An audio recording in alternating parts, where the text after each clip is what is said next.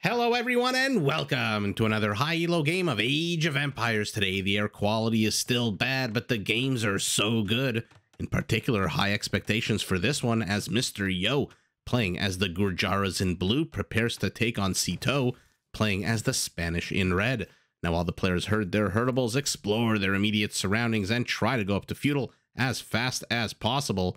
Let's take a look at the Civ matchup.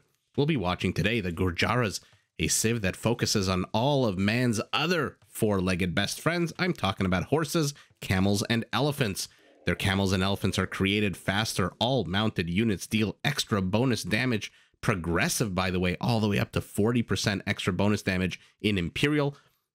Their camel line units and elephant archers can be upgraded to make them much tankier with a huge boost to their melee armor.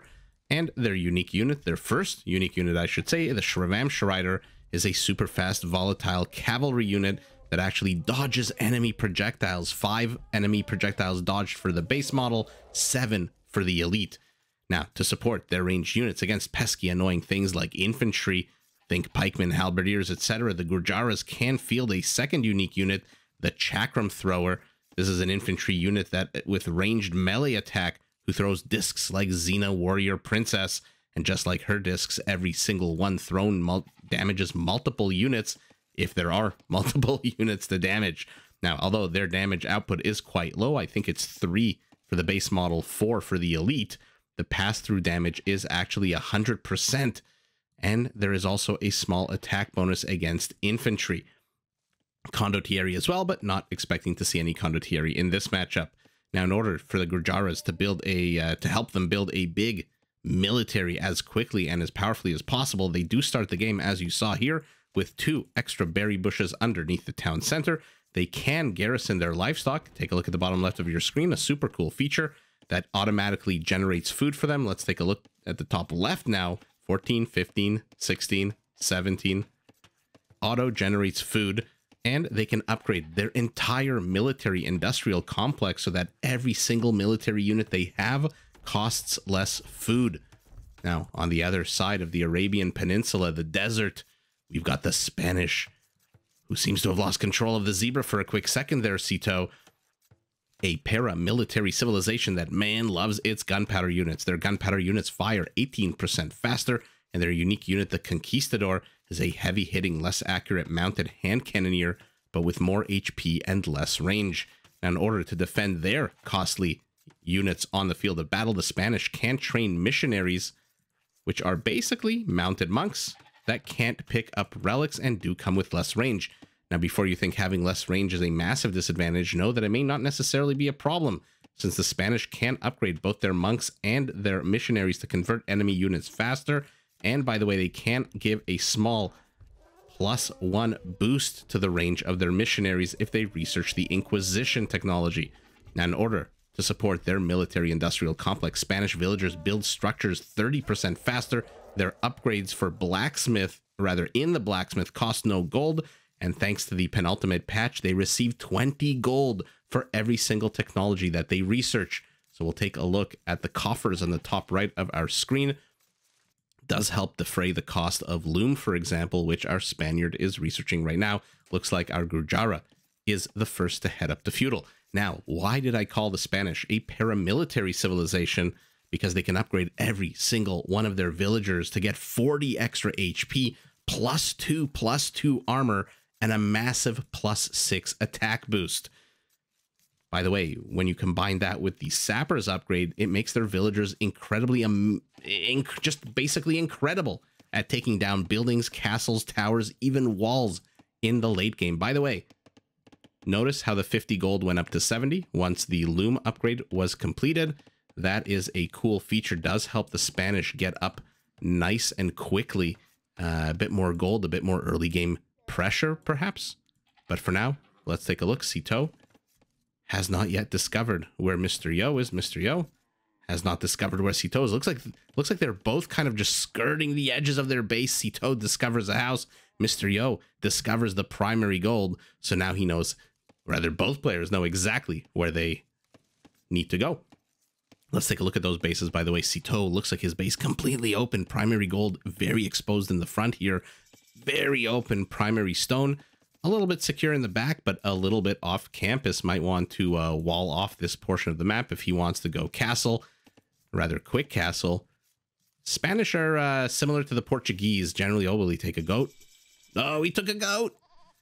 Similar to the Portuguese in the sense that generally the meta is rush your butt up to Castle Age and start getting your gunpowder units out.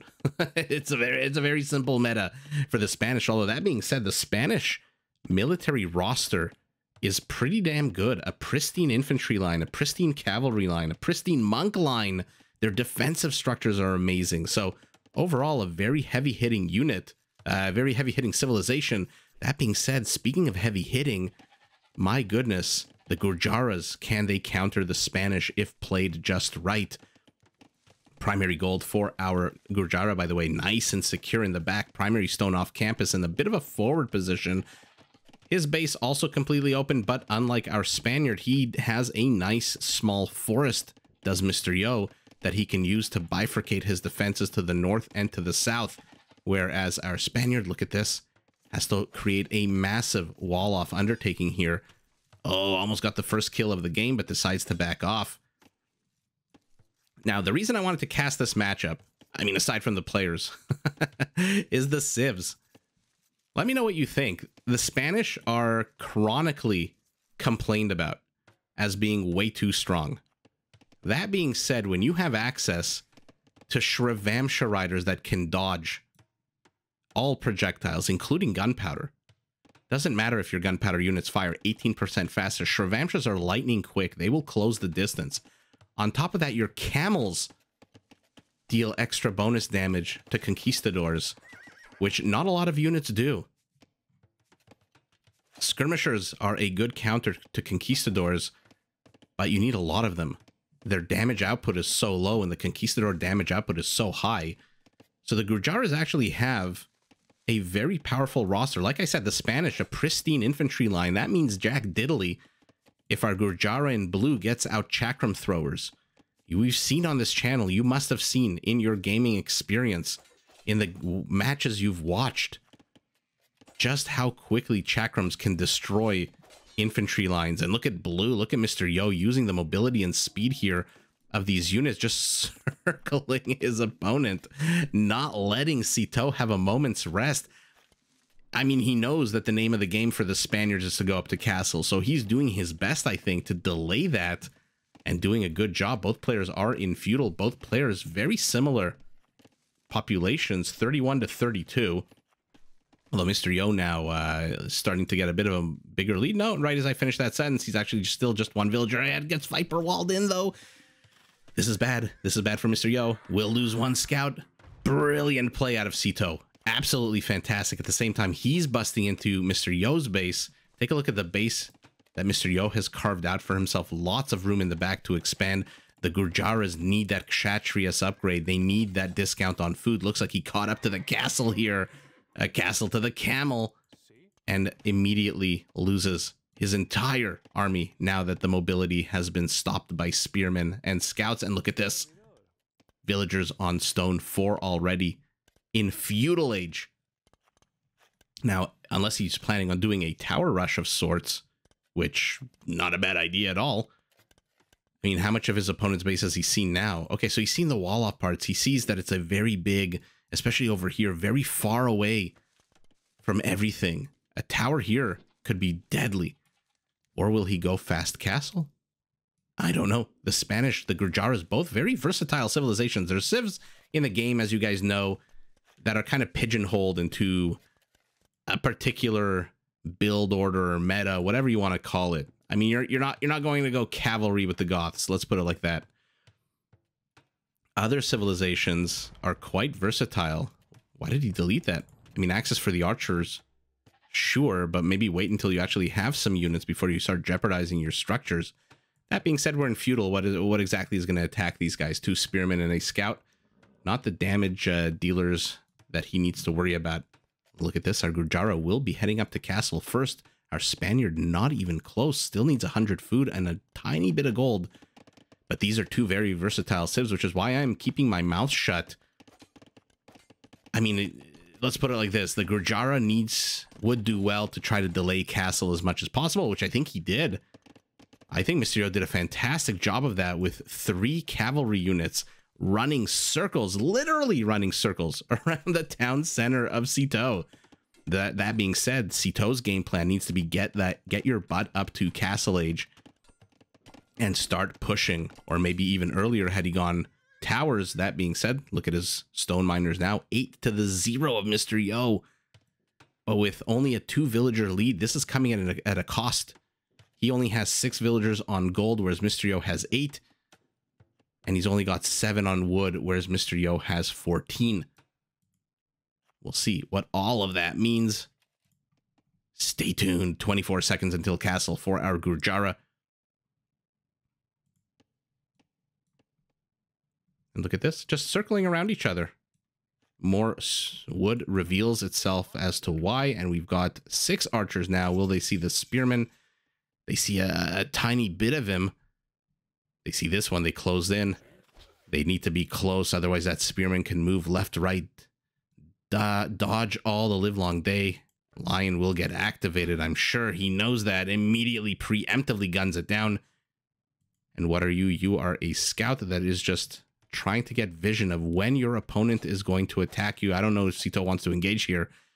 This is a spotting scout, not exactly a damage dealing scout, especially not with 6 crossbows about to hit his base. A university. So Bodkin, Bosaw, this is the play of a archer heavy build, as we saw 14 villagers on wood. So our Gurjara going archers. I don't know if you guys can hear the pop, pop, pop of fireworks. It is Canada Day while I'm recording this. To all my fellow Canadians, happy birthday. To all our fellow Americans down south, this is our July 4th. We celebrate 3 days before you guys. But it's a celebration nonetheless. I remember when I lived right downtown Toronto, like right by the water. I had a balcony. I lived in a condo in a balcony with a view of the CN Tower, and man, would it be beautiful on July 1st. Ballistics. Okay, mYi.Sitaux very much going ranged units right now. And there we go. The castle's up. Conquistadors are out. I was getting so nostalgic about Canada Day. I missed the completion or even beginning of the castle. But this is exactly where mYi.Sitaux does not want to be. Look at the damage output. 16 damage. 2.9 firing range is very, very slow compared to the 2 of these guys, especially on the low ground. No, this is not good for mYi.Sitaux. But where he lacks strength, he wants to make it up with numbers. 11 crossbows should take out 3 conquistadors pretty quickly, but loses a scout. Vision gone. mYi.Sitaux, look at this. He's now in the dark. He doesn't know what the hell is going on. Conquistadors have mobility. They have strength. It is just a much better unit. Discovers the siege workshop. Doesn't know what's inside. We know that it's a mangonel, but look at this. Undeterred, mYi.Sitaux has no clue whether a mangonel is going to pop out of here in a second and gun him down, or at least try. Sticks around, gets some villagers. Now there's 5 conquistadors. Oh man, mYi.Sitaux. This is a very risky move here by him because of this. But moving back out at the perfect moment. Had he stayed a second later, literally a second, he could have been in trouble with that mangonel. Now he's retreating, gathering his forces, but I'm not sure he wants to engage into a mangonel. That, you know, with that being said, 1 mangonel versus 13 crossbows. The crossbows take that. I want to point out that these guys also killed the lion. You know, I mean, come on. Just a lion. You don't have to kill it. Oh no, oh no, oh no, oh no! Sitaux not paying attention, misses a golden opportunity to get a shot off, and mYi.Sitaux with the triple micro. But now he's not paying attention. That's so gross. Sitaux paying attention there, didn't want to gun his own knight down. That was absolutely what Sitaux needed there after that first disaster of a mangonel that popped out. This guy 4 kills, and look at the HP down to a third. All it takes is 1 mangonel shot, and that is all she wrote. Now remember, elite skirmishers against cavalry archers +2. Archer +4, and I believe conquistadors like Ratas, they have multiple armor base, armor category, or what do you want to call it, classes. Cavalry makes them susceptible to Gurjara camels, for example. Cavalry Archer makes them susceptible to skirmishers, but again, you need what, 3 skirmishers for every conquistador? That's not enough. 4 of them are not going to be enough to take on Kongs. I don't even know why Sitaux is microing this. Mr. Yo housed at 75. Is he building another house? No, he's building a market. So he's going to be housed for a little bit here. This is not good. This is not good for our Gurjara. First Shravamsha is getting ready to reveal himself. Okay. So we know Sitaux wants to bust in here because he's attacking the weaker house. If he was attacking the archery range, I would say maybe he wants to delay production, cause a little bit of a ruckus, but no, he wants to get inside this base, and he wants to get inside it yesterday. Spotting outpost, villager, monk, another mangonel, 3 mangonels. Oh my goodness. He knows. He knows that you can't let the Gurjaras get up. And Mr. Yo housed again at 80. And he's not building houses. Look at the supply for our Spaniard. Literally double room. He's at 63, 64. He's got 130 supply room. So our Gurjara currently ahead by about 16, 15 villagers rather. There's that more expensive sanctity upgrade. And let's take a look. Okay, I thought he was trying to bust in. Instead, he's taking his time to demolish 3 houses. Maybe he does. Maybe he's expecting siege. Yeah, he saw the siege workshop. He didn't want to go into a choke point, I guess. These conquistadors are getting wrecked by those elite skirmishers. Okay, our Aztec. Our Aztec, oh my god, our Gurjara. For some reason, my mind was thinking about the patch with the increased cost of sanctity. And because it's a monk upgrade, for some reason, my brain just went to Aztecs because, you know, warrior monk civilization. Mr. Yo being so annoying. 11 kills on these crossbows. But what do you do against this? Doubt Castle? Sitaux wants to end this. We saw this yesterday. We saw the Viper try to do this to Hera. He's down 17 villagers. He has equal army supply, and his army supply is much better. Skirmishers against mangonels. Okay, good luck mangonels. Good luck skirmishers. Counter castle going up though for our Gurjara, who is yet again housed at 90. Mr. Yo has been housed for the last 5 to 10 minutes. Beautiful mangonel shots. Needs to get just 1 more. Maybe bring a conquistador. Doesn't need it. But redemption will allow him to at least try to convert. Gets the mangonel. Go for the monks. Go for the monks. He goes for the monks. He gets 2. Beautiful get there by Mr. Yo. The conquistadors trying their darndest to stop this castle from going up. Let's take a look. 92. No, it's definitely going up. Now he has to back away. Get your butts into the castle. Save yourselves. Mangonel, get the hell out of the firing range. And the Gurjara elephants are out. Remember, all mounted units deal extra bonus damage. Does that apply to elephants, actually? I don't know if that applies to a siege or armored elephant. Is that technically a mounted unit? In any event, let me know in the comments below. Is an armored elephant technically a mounted unit? I mean, it's got cavalry armor. Oh, the castle. The castle's trying to get the mangonel. Why did he spawn it to the right and not to the left?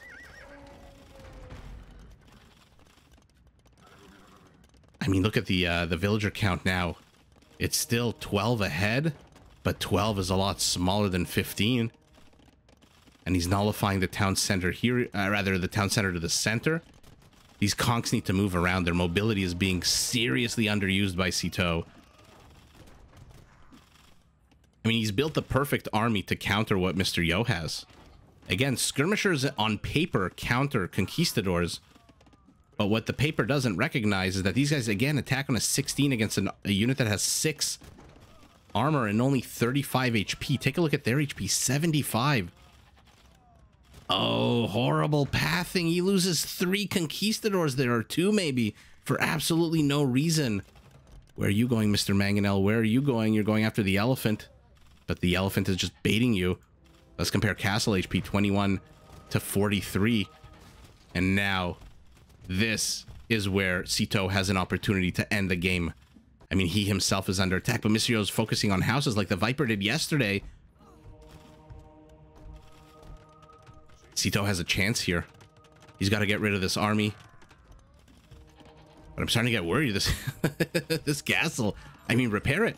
No, he can't repair it. It's underneath another castle's firing range. Loses the conquistador. Ah, mYi.Sitaux. I mean, at this point, we've seen enough games from mYi.Sitaux that I can call him the master of holds. I mean, I don't think I've seen a player better than him at being able to withstand aggression and then just win a game. Aggression, by the way, that would crack players that are worse, equal, or better. This kind of pressure with a castle drop right in your face, cutting your base in half.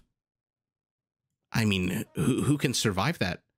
But Sitaux, I think, with running his conquistadors, 2 of them here, definitely, I think, died to the town center. This third one, I think, died to the skirmishers. I'm not sure. But getting a convert, building more units, his army supply is double. And even though I think, technically, Sitaux still has the better army supply in terms of the quality of the unit, and he's on the high ground here, I think, yeah, just a few little issues. But, wow. Sitaux tried his darndest to knock mYi.Sitaux down, knowing that you can't let the Gurjara get his butt up to full strength. And by the way, you can't let the Spanish get their butts up to full strength either. Shravamsha Rider, which I talked a big game about, has just been hiding, quaking in his boots inside the stable, just kind of hanging out. Why didn't he release the Shravamsha? Did he forget that he had it? In any event, Sitaux falling a little bit too far behind economically. And both players are still in castle. Take a look at the score. He's about 25%, 20 to 25% lower score. About to lose his conquistadors here. I mean, look at their HP. They're down to almost half. Loses 1 to convert, loses 3 more. mYi.Sitaux can keep pumping out these units. These 2 archery ranges are still around. One of them will go down eventually. But a conquistador is expensive compared to an elite skirmisher. Conquistador is 130 resources total, 70 gold. So he can build 4 more, assuming he has the food. No, he doesn't even have the food for 4 more. He can build 3 more conquistadors, but they can be built all the way over here. And mYi.Sitaux is so annoying with these guys. And ultimately, again, the king of holds manages to hold. mYi.Sitaux, 31 skirmishers, 20. I mean, the numbers here, the conquistadors ought to have had their way with these skirmishers. PKPM right at the beginning, PKPM right at the beginning for both players. The economy, about what, 15% better for mYi.Sitaux? No relics. Game is pretty short. Double the wood, a little bit more food, a little bit more gold, and stone, obviously, for our Spaniard. Let's take a look at kill count. 50 to 70, basically. Villager kills 30 to 15, 30 to 16. I'm just being kind of general right now, just because it's not exactly a very high kill count, because it's not exactly a very long game, but strategically, what an exciting game. Our Spaniard really did try to crack him open, inserting this castle. He didn't put the castle here. He didn't put the castle here. He went into the guts. He tried to crack mYi.Sitaux open like an egg. Unfortunately, mYi.Sitaux just managed to hold on, pump out those elephants. I still am going to look up whether these guys are considered mounted units. Nothing exactly mounting him. But as always in Age of Empires, always fun, these little details. In any event, our Spaniard did his best, and what a successful attempt, getting 20 more kills than his opponent, using these tanky units to run circles around. But mYi.Sitaux, with a bit of a delay here, managed to get up to castle first, literally running this guy around, running him ragged, manages to hold. And Sitaux just says, you know what, at this point, my castle's about to fall. I don't think I can back this up anymore. I only have 420 stone. I've taken my villagers. I mean, how much stone is left here?